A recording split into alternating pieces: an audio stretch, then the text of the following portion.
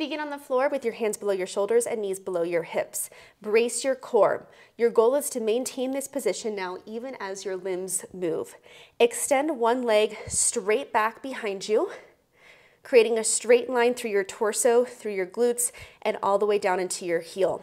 From here, hold this position, and now take your opposite side's hand, and if this is enough for you just to like practice balancing, great. If you're ready for a little bit more, row your arm up, elbow in by your waist, draw your shoulder blade in and down on that side, and now lower it back down. And repeat. Exhale as you row up, inhale as you lower down. Maintain that squeeze through your glutes for the entire duration of this exercise. Hips squared off, shoulders squared off, so we're not rotating, dropping it, arching our back, or rounding.